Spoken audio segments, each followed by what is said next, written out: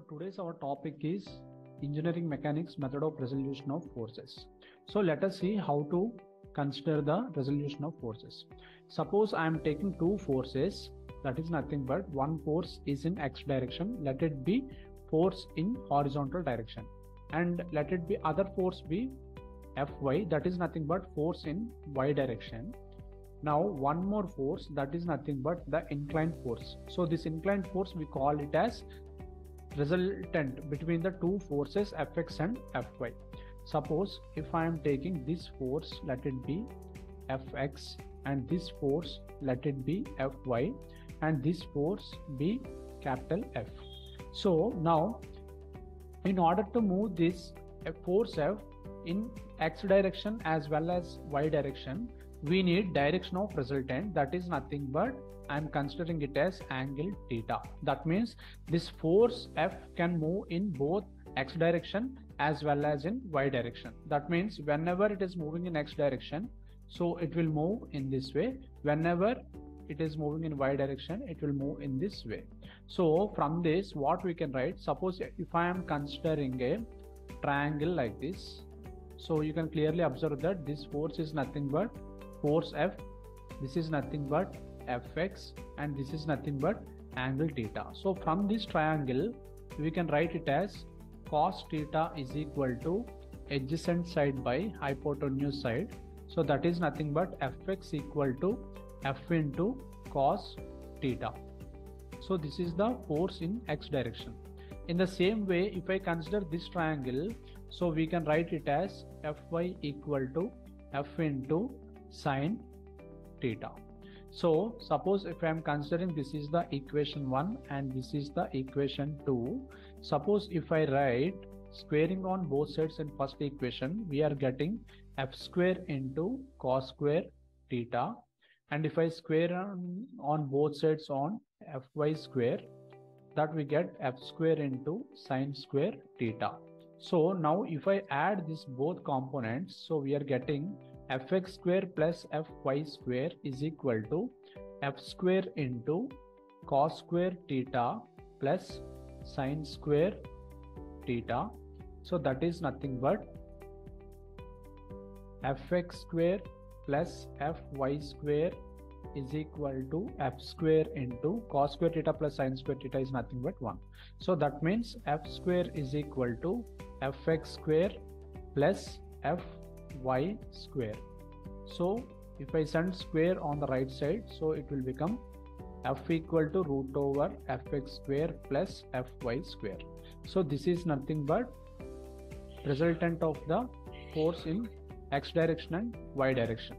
So similarly, if we want to calculate the direction of resultant, so from this triangle, so we can see that this is the force Fx, this is the force F. So this one we say it as force Fy. So that means if I take Fx and Fy, so the direction of resultant will be tan theta is equal to opposite by adjacent side. That means, so we can write direction of resultant. So direction of resultant is represented with theta.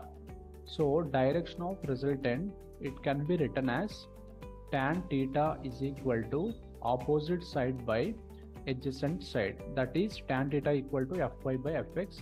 So we can calculate theta equal to tan inverse of Fy by Fx. So in this way we used to calculate the direction of resultant. So after this, now let us discuss how to resolve the forces in the 4 different quadrants. Suppose if I want to take the forces in 4 different quadrants, suppose if I am considering, so this is with respect to y-axis and with respect to x-axis, suppose if I am taking, suppose if I want to take now one force here, that is in the first quadrant, so let it be force F1. In the same way I am considering one more force here, force F2. In the same way F3, in the same way F4. Suppose I have taken 4 different forces in 4 different quadrants. Suppose in order to move these forces, I need the direction of resultant. Suppose if I am taking this force as F1, so let it be somewhere theta 1. Suppose this is the force F2. Suppose I am taking angle over here. This is nothing but theta 2. So this is the force F3. Suppose if I am taking angle here, so this is theta 3. Suppose this is the angle F4. Suppose this is the angle theta 4. So how to represent these forces? So first of all, we have to understand very clearly that whenever the force is in inclined direction, that represents that the force moving with respect to both horizontal direction as well as vertical direction. So we can understand clearly that, suppose how we are using in the graph sheet. So in the graph sheet, generally how we are representing positive and negative signs. In the same way, now I am considering here. Once have a look here. Suppose in the graph sheet we are saying that this all terms moving towards right side are positive, and the axis upwards is represented as positive, and the axis left side is represented as negative, and axis downwards is represented as negative. So in the same way, if we consider whenever F1 is moving over this axis, that means this axis, this will be positive x-axis. So whenever it is moving in this direction, we are saying that this is positive y-axis. So in the same way, now we are going to represent all the forces in both horizontal direction as well as direction. So now here we have 4 different quadrants of forces.